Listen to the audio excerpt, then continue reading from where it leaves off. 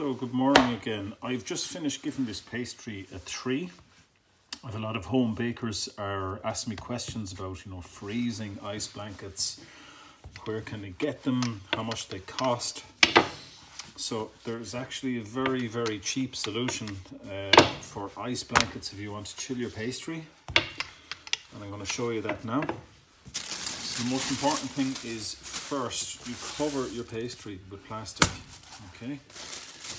Completely covered in plastic so that it's protected. It's not going to get frostbite.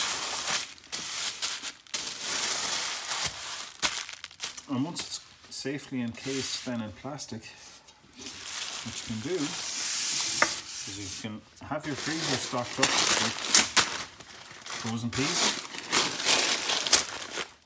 or frozen sweet corn. Okay? And the reason that I'm suggesting frozen peas or sweet corn, you can see as I lay them down, they stack very flat, whereas if you were using broccoli florets or something like that, they're not going to do the job. So you simply get your pastry and put it in between